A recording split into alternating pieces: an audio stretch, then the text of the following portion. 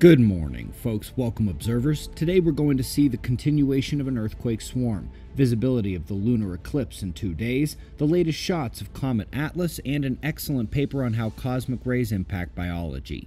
We're starting, as always, with the last 24 hours on our star, where things weren't quiet, but not highly active either. Most of the low-level M-class flaring happened at the north near center longitudes, several flashes and pops from that region there. One of the pops looked like it may have sputtered out a small CME, and coronagraphs show faint plasma signatures, but they are sparse, so they won't be of any meaningful impact. We are still monitoring these sunspots. Even without them having major size or magnetic complexity, they are still morphing, so that calm could change. Not much incoming at the limb at this point. But we already do have the next space weather item on deck. Either later today or tomorrow, the solar wind from this coronal hole should arrive, reigniting minor solar storm conditions. And over on the left side, near the limb, by the way, we can see a slightly darker area, and that is the next coronal hole. That's incoming now. Folks, the Nevada earthquake swarm continues. While it's still at relatively low magnitude, this is such a strange location. Watching it again today, hoping these are just long-lasting aftershock sequences. Folks, we've got a lunar eclipse in 2 days, but 95% of my viewers are not going to be able to see it. Zero visibility for the Americas here.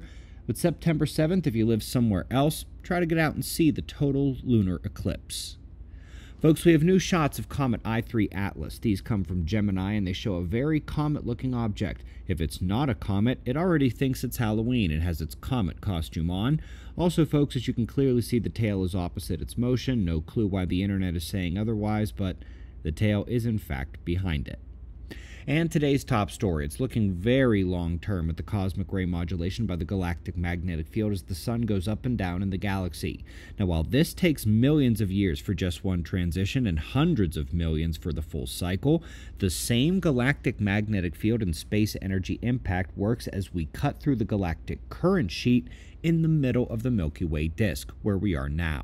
These fluctuations in cosmic energy have repeatedly been shown to be the trigger for new species formation, while also creating dramatically harsh conditions that take out other species. This is what's happening to Earth in just a few short century span right now as we take impact from the galactic current sheet once again. We are enduring the galactic magnetic reversal.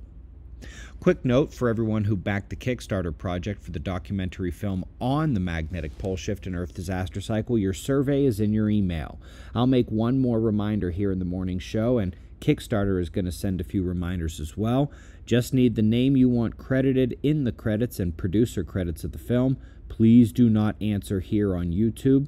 If you don't answer the survey at all, I'll just use the Kickstarter username, and for some of you that's fine. Others, it would be unfortunate. But get on that. Folks, lots happening before the end of the year at Observer Ranch as well. Be sure to go to observerranch.com to register and book your stay, or just give us a call. Some events are filling fast, and others won't be available for last-second registration. October prepping events are run by world experts. I would consider them. Plan that trip now, and for November, tactical training to kick off the month in round 2 of the wildly successful Observer speed dating, then the film premiere and pole shift conference weekend, potluck for Thanksgiving.